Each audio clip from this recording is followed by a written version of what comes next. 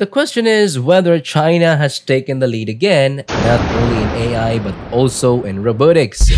This video demonstration might convince you that China is currently at the forefront of fully autonomous humanoid robotics. It's surprisingly advanced, surpassing expectations for the current state of robotic technology. Let's check out this demo to understand why it's so impressive. The robot, called the Astribot S1, represents the next generation of robotics. Everything in this demo is shown at real-time speed with no manipulation, and the robot operates fully autonomously. What you're about to see is quite fascinating.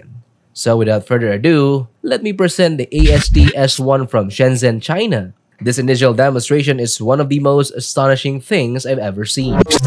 The demo is so impressive that many people find it hard to believe it's real. The robot's movements are extremely fast and smooth, and it operates fully autonomously, meaning there's no human controlling it remotely via a VR headset as seen in other robotics demonstrations. One of the standout features is the integration of a large language model. As someone who follows AI and robotics developments closely, even I find this first demo hard to believe because of the robot's speed.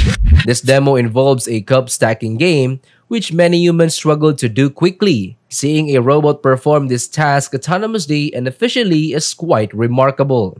This demonstration is truly impressive, particularly in the technique the robot uses to pull a cloth from a glass, which requires a certain skill. As we delve deeper, things get even more interesting with the integration of a large language model. In one part of the demo, a user asks the AI to describe what it sees. The AI accurately identifies various objects such as an orange ping pong ball, a red toy car, a white Hello Kitty figurine, a pink notebook, 2 white containers, a red pen, and a laptop.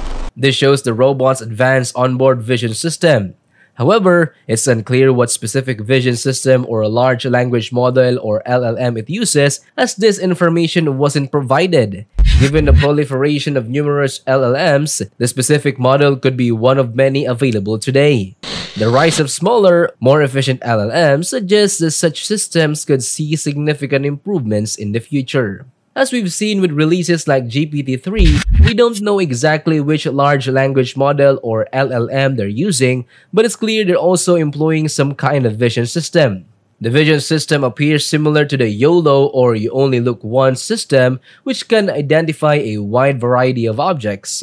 In the demo, we see the system identifying multiple items accurately.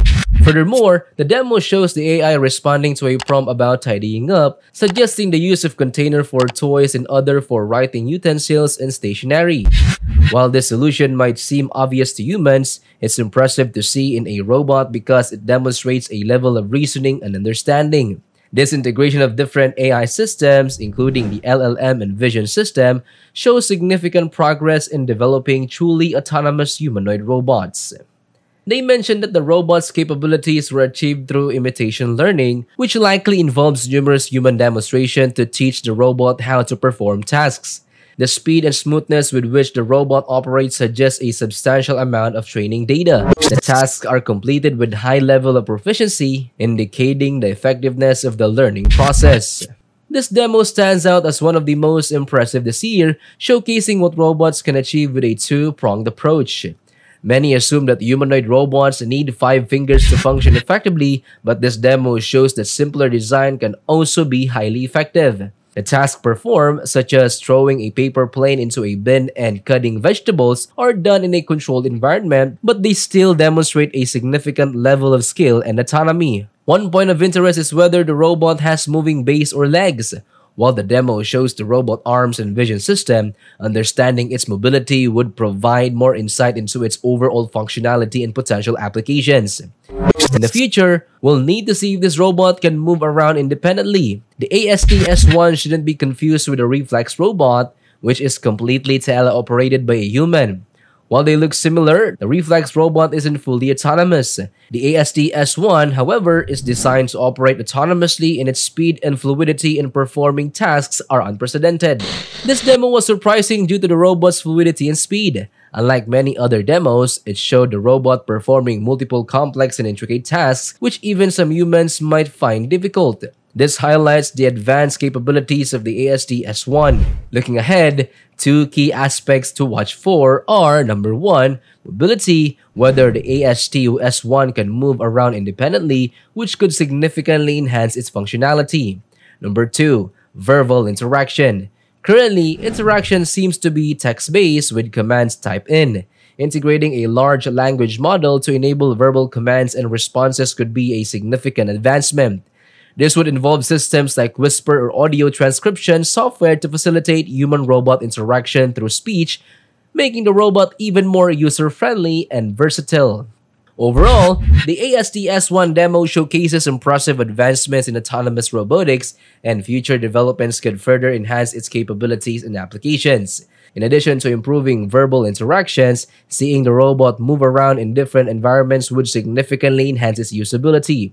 Robots often struggle with navigating and identifying objects in new settings, so demonstrating the ability to adapt to various environments would be a major advancement. Despite any critics, it's clear that this demonstration is impressive. While some people might be skeptical, thinking the robot is teleoperated, it's stated that this is not the case. This lab seems to be at the forefront of robotics development, especially considering the level of autonomy and skill shown. However, it's worth noting that Boston Dynamics has also showcased impressive feats with their robots, particularly in terms of mobility, dexterity, and the ability to perform complex tasks.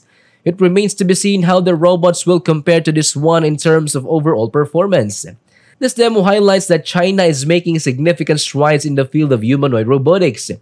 GPT-4 is now a state-of-the-art system, meeting the requirements for being the best AI system available.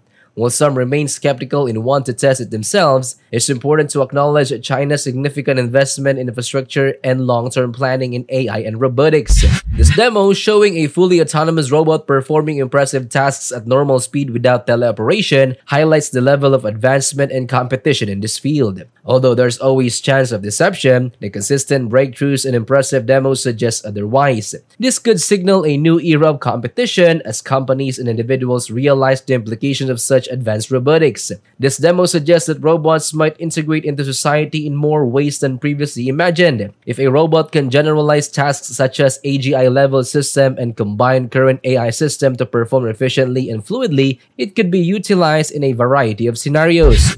The Astribot S1 is an example of a state-of-the-art system that could increase competition among other companies. The company's website indicates plans for commercialization in 2024, which means we might see this robot completing tasks in a real-world setting later this year. While delays are common in robotics development, the progress shown so far suggests they are ahead of others in the field. Let me know what you think about humanoid robotics. Share your thoughts and I'll respond in the comment section below.